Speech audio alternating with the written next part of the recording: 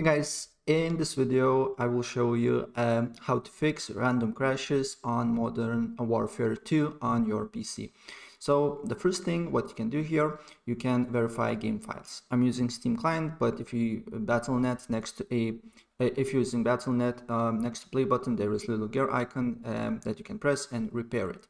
So on Steam, you just need to go to Library, Call of Duty Modern Warfare 2, Properties, and then go to local files and verify integrity of game files. And if the problem persists, then go to browse here, go to your files here, look for COD application here, right click on it, go to properties, compatibility, and make sure you have disable full screen optimizations and run this program as administrator.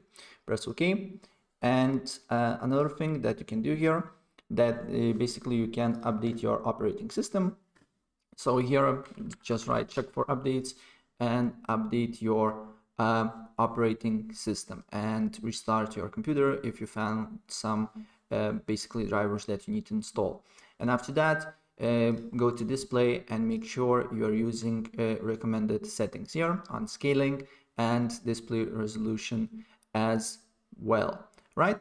And another thing that you can do here, basically you can close third-party apps that, for example, using overlay like Discord or OBS and bunch of things. So in Task Manager, try to, for example, I know that I believe Discord is using overlay, so I can close the application, or maybe other third-party apps that using overlay, you can end the tasks here and try if the problem persists or not.